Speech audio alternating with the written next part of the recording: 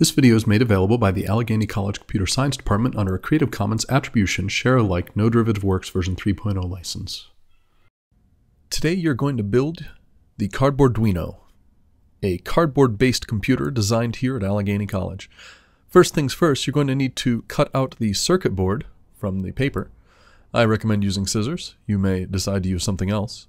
And then you're going to affix it to a piece of a manila folder. I recommend using the folded edge as it adds strength to your cardboard computer. Next, you need to poke holes in your Cardboarduino. In the electronics world, they call these vias. Or are they vias? Next, cut your copper tape to length. Roughly match the length of what you see on the board. If it's a little longer, that's okay. Extreme precision is not required here. Now, I said the LEDs only go in one way. You have to look inside to figure out the right way to insert it. Did he do it right? No, he didn't. All right, so now we're going to insert the LEDs. Those are the blinking lights. Find the large part inside of the LED. This is called the anvil. The anvil tells you which leg of the LED is the negative leg and should line up with the black dot on your Cardboarduino. Go ahead and insert the LEDs, taking care once again to make sure you line up the negative leg with the black dot. Bend them over on the back and affix them with a bit of hot glue. It might be easier to affix them on the top, as if you do it on the bottom, you have to be careful not to get hot glue everywhere.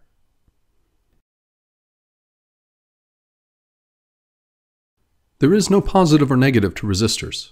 All you have to do is make sure you get the right ones in the right places, and then glue them down. Once again, bend the legs over on the back so that you can solder things to them later.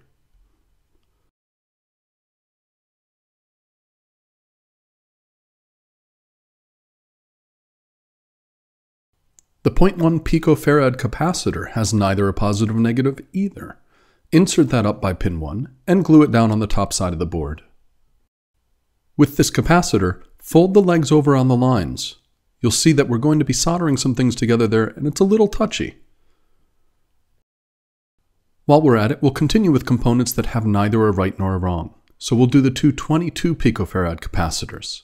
Those are down on the lower left of the board.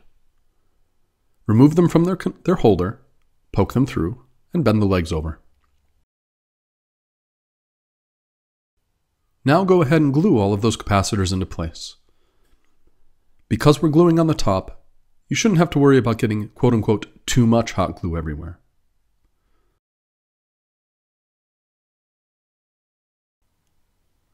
Now we can add the 16 MHz crystal.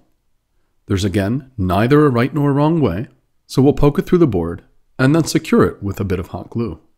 If you want to learn more about this component, you can go to the Wikipedia and search for crystal oscillator.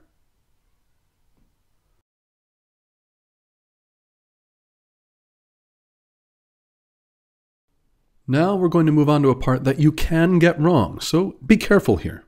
We're going to do the 100 microfarad capacitors. Notice that there is a positive and a negative. The negative side is marked by a gray stripe on the capacitor. Insert them into the board, fold the legs over, and once again, go to town with your hot glue and make sure that they don't go anywhere.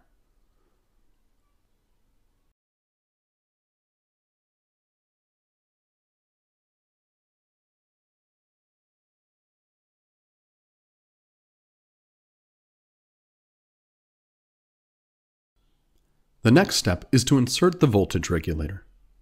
The voltage regulator takes high voltages, like our 9-volt battery, and brings it down to 5 volts, which is what our tiny computer needs.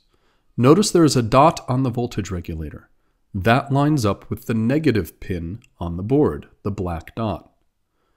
On the back, bend the legs over so they follow the lines, and then secure the voltage regulator on the top with some more of your favorite thing, hot glue. Oh yeah.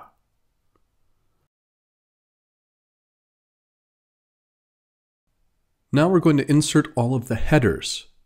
There's the male headers and the female headers. Insert the male headers at the top of the board and use a bit of hot glue to secure them. The long part of the pin should stick out the top. The female headers are very straightforward. Poke them through, and again, secure along their edge with a bit of hot glue so they stay in place. This is a great place for your partner to help hold them while you line them up, and so they don't pop out and fall on the floor and get hot glue everywhere.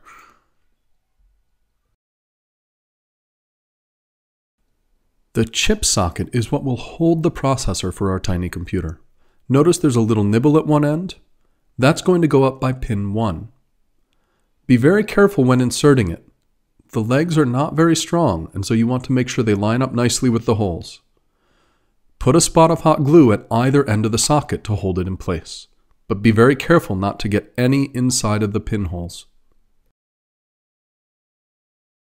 Now it's time to start the wiring.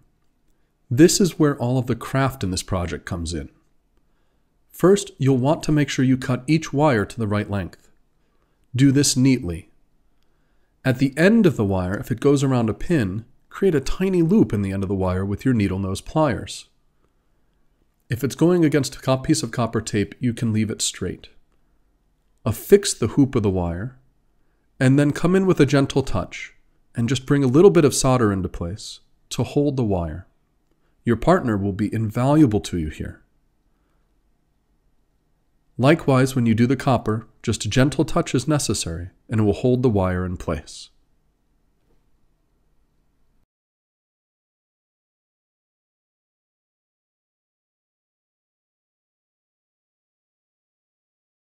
Where possible, just use the component legs instead of wire, but don't bend them around too much or they will break.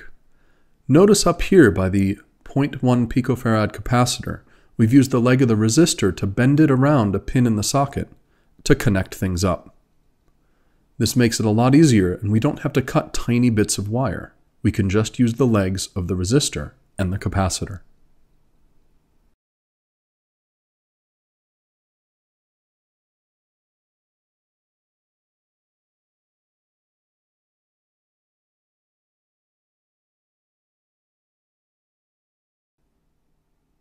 Like many tasks, patience and teamwork will give you a Cardboarduino that looks good and works well. Use each other to help hold things in place, help make sure that you're taking the right steps at the right time, and you will be highly successful in your efforts.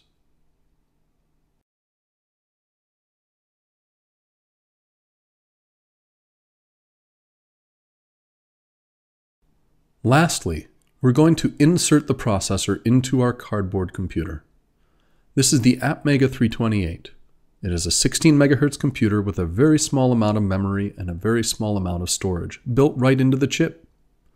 Fundamentally though, it is the same as the central processing unit, or CPU, that lives in your own laptop or desktop computer. Make sure you line up the little dot on both the processor and the socket. That should be up near the top, near pin 1.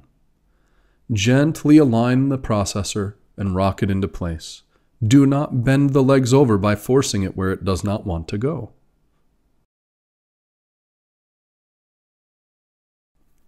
Now we test. We take the programming adapter, line up black and green, it's written on the adapter, and if all goes well, we'll see a green power light up on top of our board, or the bottom in this picture, and we'll see a blinking yellow light, our heartbeat, that tells us that everything is going well. Congratulations, you've built your first computer.